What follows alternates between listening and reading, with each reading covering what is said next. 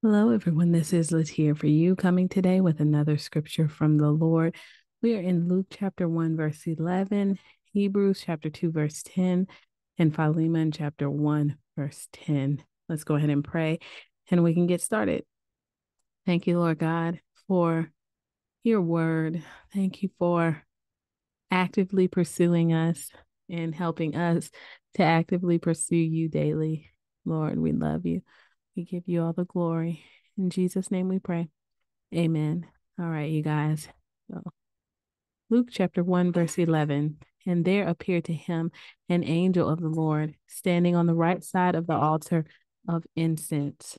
All right. And so we know that the altar of incense represents um the fact of intercession, right? Of we know that the first altar um represents the atonement, right? And the second altar represents the intercession and prayer. So as Christ was killed for us, that is what atoned for our sins. And then the second altar, like where would be like the Holy Spirit's intercession, Christ as a Holy Spirit and Christ as our intercessor before God, right?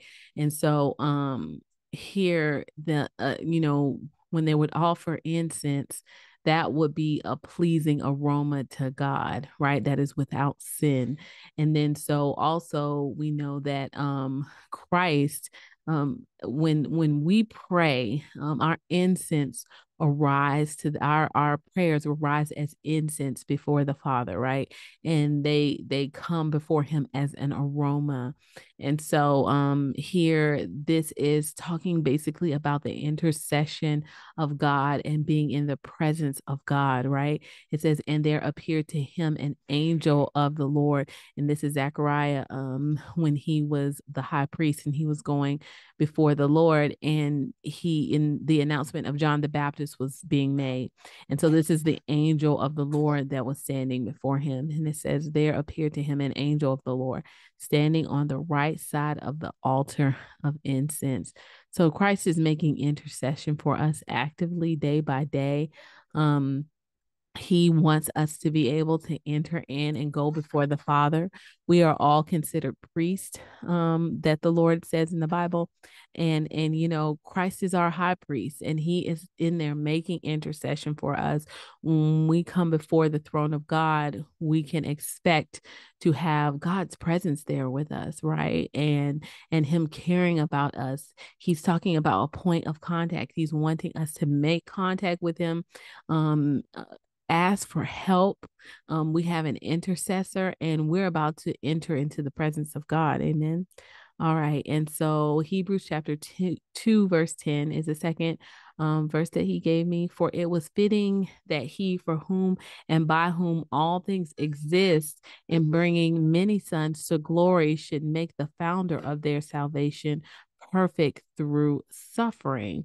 So, why do we need intercession? Well, because we live, right? And we suffer through this life. Sometimes it's good, sometimes it's bad, sometimes there's sickness and health, and sometimes it's not, right?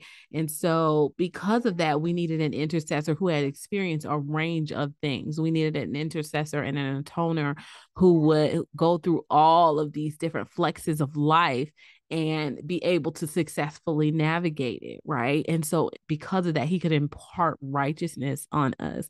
It says, for it was fitting that he, for whom and by whom all things exist, right? Because everything was existed through Christ. He created the world.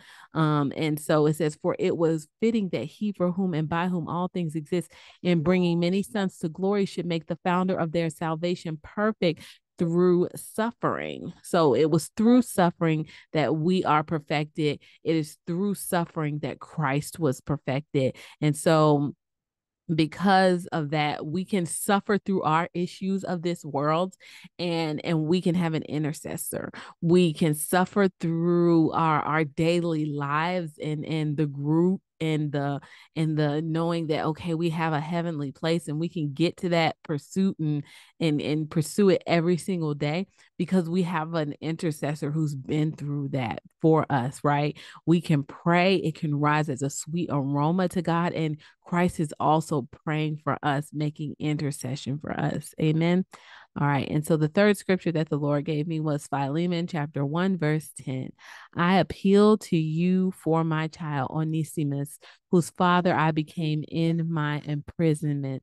All right. So this is Onesimus. He was the servant of Philemon, and somehow they had fallen out and he ran away.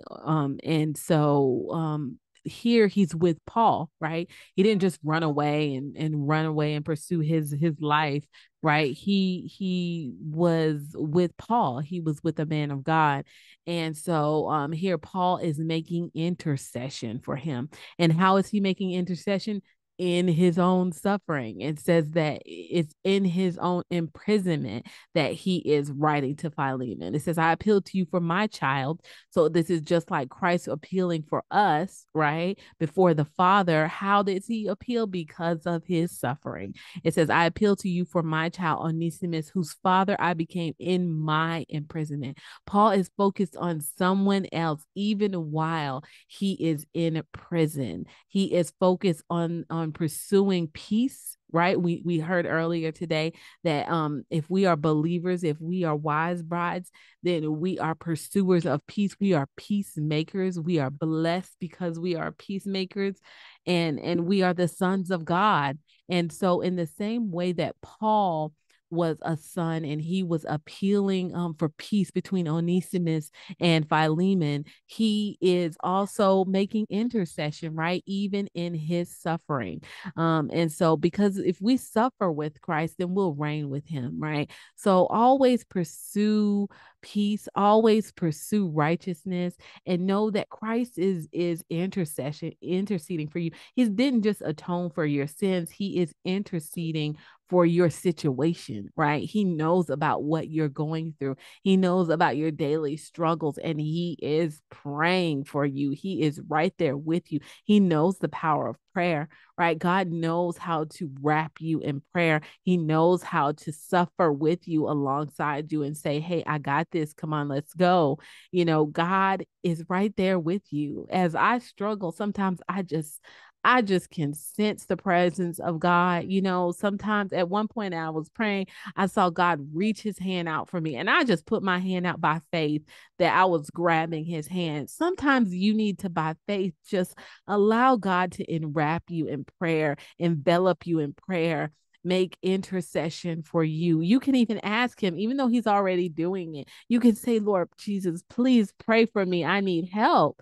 He doesn't let any cry go unanswered, right? He even answers for the cries that don't even have words, right? So he can hear you. He's making intercession for you. So make intercession for somebody else, just like Paul, right?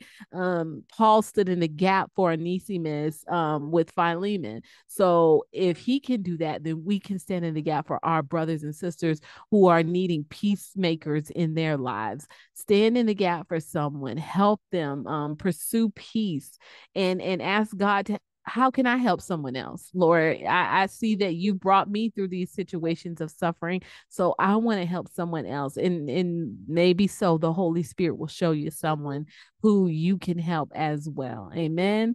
But just know that your suffering is producing character, and God is doing something in you. He has an intercessor interceding for you about your case, about your situation. Amen. All right, you guys, let's pray. Thank you, Father God, for showing us that you care. Thank you that we're going to enter into your presence. Thank you for intercession for us. We love you. We praise you. In the name of Jesus, we pray. Amen. All right, you guys, if you would like to receive Jesus as your Savior and Lord, go ahead and pray this prayer with me. But more than anything, believe it with all your heart as you confess it with your mouth. Dear Lord Jesus, I ask you to come into my heart. I make you my Lord and Savior. Jesus, I believe you died on the cross, and I believe you rose again on the third day so that I could be saved.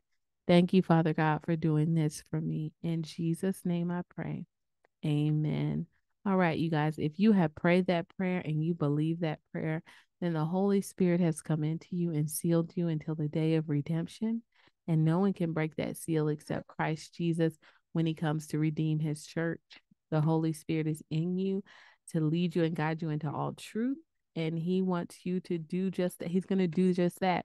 One of the best ways to learn the voice of the Holy Spirit is to sit down, read his word, chew on his word, and talk to him. He is a rewarder of those who diligently seek him. So begin to seek his face today while he may be found. Also, one of the things that Christ wanted us to do and not forsake was the fellowshipping of ourselves one to another so that we could stay sharp in the word of God. Go out, find a church home, find other believers to be around, and then also go out and be baptized in the name of the Father, the Son, and the Holy Spirit in the name of Jesus. Amen. All right, you guys, may the Lord bless you and keep you. May he make his face shine upon you and be gracious to you and give you, his children, his peace. Take care.